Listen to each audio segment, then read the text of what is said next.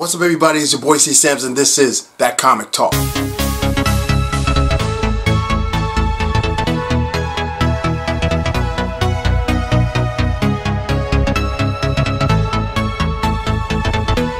Okay.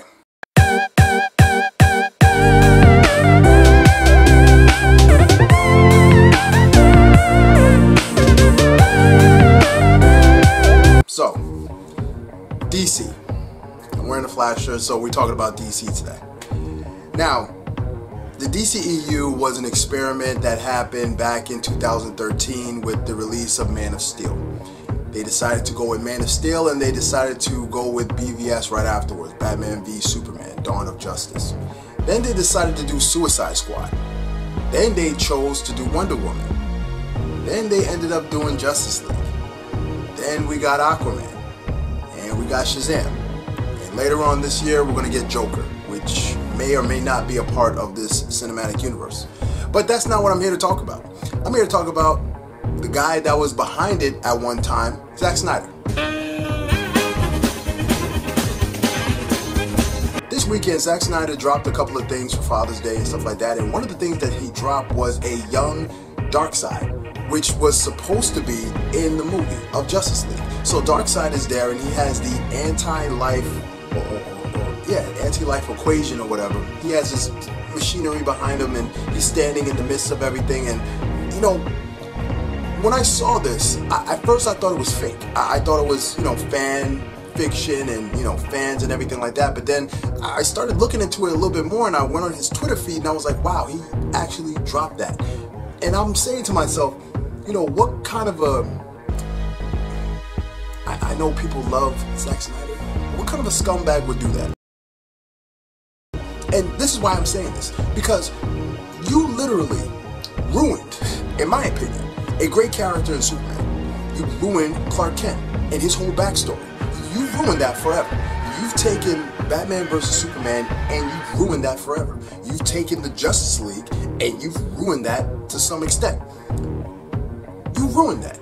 So at this point, I honestly don't want to see nothing that was supposed to be in your Snyder's cut.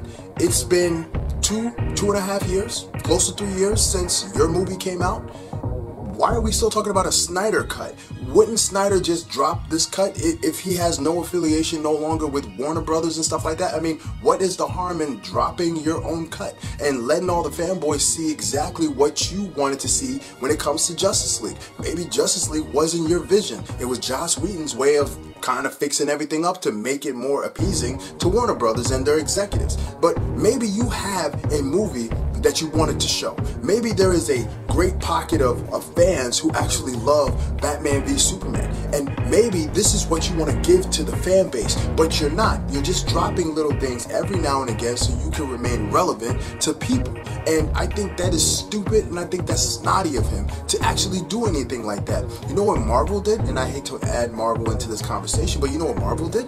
Marvel brought, I don't know, Thanos. He brought Thanos. They brought Thanos. Thanos came to the big screen, and it was the exact same Thanos that we read in the comic books, the exact same Thanos that we saw in the cartoons. But when it comes to Darkseid, we only saw the Omega symbol in a dream that Batman was having, and it was solidified by another dream that he saw with Flash coming in. And none of that even made a difference, because guess what? Justice League didn't touch on any of that stuff. In fact, Steppenwolf didn't even mention Darkseid at all. So it's very, very frustrating to see that you're still dropping stuff 2-3 years later. For what purpose? There is no purpose. Is there a Snyder cut? Who knows? Because no one's ever seen it. And I'm pretty sure that there is no Snyder cut. And it's very frustrating to me because DC is trying to move forward in their property. They're trying to give people a different view of what has been tainted by your vision, Snyder. Your vision is what caused all of these issues. Yeah, you wanted to take a darker approach on Batman. Okay, great. You wanted to take a darker approach on Superman. Okay, that's different. But guess what? You didn't know how to make a cohesive story. You didn't know how to connect all these different characters and bring them all into one universe. You didn't know how to take someone who is bright and chipper as Superman and have them side by side with someone as brooding and as dark as Batman. So instead, you decided to make the entire universe like that, which is weird and a little short-sighted. But it's okay.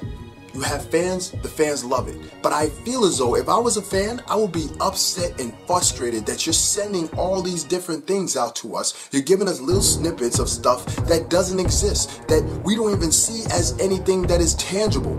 Remember they were talking about doing a flashpoint where they were gonna rewind everything? What is that supposed to be? Where is that information? Are we even going to get that? No, because Ezra Miller already walked away from the property. Well, at least that's what reports are saying. Well, maybe we're going to get another chance to give Ben Affleck a... No, we're not, because Rob Pattinson is now the new Batman. Okay, great. So maybe Henry Cavill is going to step in and he's going to continue to be... No, he's not. He's going to do the Wicker Man. Is it the Wicker Man? I don't know. Anyway, he's not in the property no more. The only characters that you guys have from the old property is Jason Momoa and Gal Gadot. And even then, where to go from there?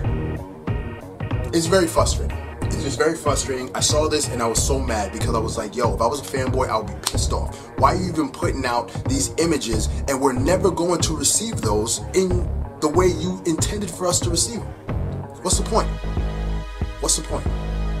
And this is why it is hard for a director to give a vision of something that is so one-sided and is so minuscule that is not going to touch the general audience. And by not touching the general audience, basically what you're doing is you're isolating yourself in a bubble. And guess what, DC fanboys? I'm kind of a DC fanboy, kind of. But because of Zack Snyder, I've fallen away from that. Man of Steel, I enjoy Man of Steel. I like that movie. BVS came out, ruined everything for me. And then Suicide Squad put the nail in the coffin. And then Justice League was a piece of crap. And I was like, man, what's the point? Just cut everything, stop everything, start over. Now Swamp Thing has been canceled. And now their entire streaming service is in jeopardy now because they might be wasting money or they're going bankrupt or this is just not the vision that they had. Well, clearly, DC has to get things together, and they have to stop thinking about corporate greed and start thinking about us, the fans. But you might have a different view on it. You might see it a little bit different from me. If you do, please comment below. Let me know your thoughts. Tell me, did you like that image that Zack Snyder dropped with Darkseid, a young Darkseid? Did you think that was the greatest thing you ever seen? Do you think you'll ever see it on the big screen by Zack Snyder? Hey, one can always hope. Once again, this is your boy Sam's. This is That Comic Talk.